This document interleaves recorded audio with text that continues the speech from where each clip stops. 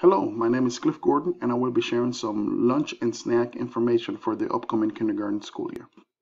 If your child is going to be purchasing a lunch on a daily basis from the school, we highly recommend you use the website My School Bucks.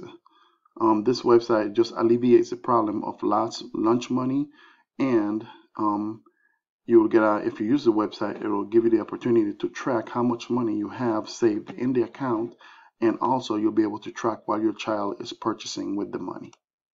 If you decide to use My School Bucks account to fund your child's lunch, please keep in mind that it could take up to 24 hours for the funds to be available.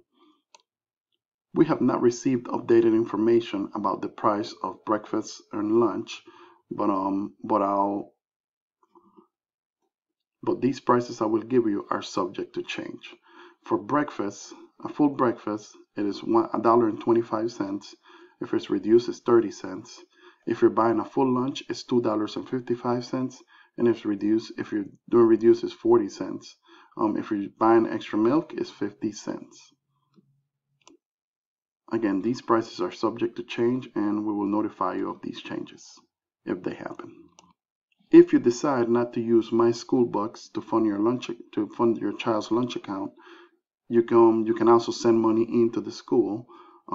If you decide to send money into the school, please do so in a sealed envelope with your child's name, the amount of money, and what the money is to be used for.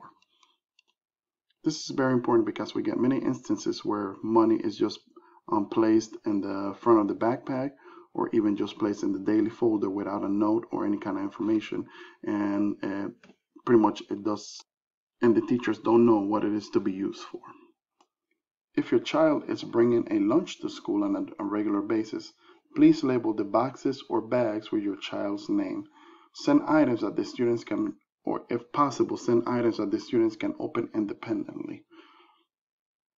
If we know you're excited and you want to join your kids at school, but please allow about 2 to 3 weeks before joining us for lunch. This just gives us some time to teach the students or the kids the daily routines and procedures of the lunchroom. We will have a short snack time daily that the kids will have a chance to eat a quick little snack. Please send a small healthy snack. It could be popcorn, crackers, nuts, pretzels, fruit, anything that can be eaten possibly without any fork or spoons. You may also send a bottle of water or a refillable bottle of water that the kids can have access to during the day. Please talk to your child about what is for snack and what is for lunch. And please send your child's snack in a separate container label with their name. Again, 1 to 2 snacks is more than enough because we only have a limited amount of time to eat snack. Again, this information will be available in a take-home packet during staggered entry. Okay, thank you.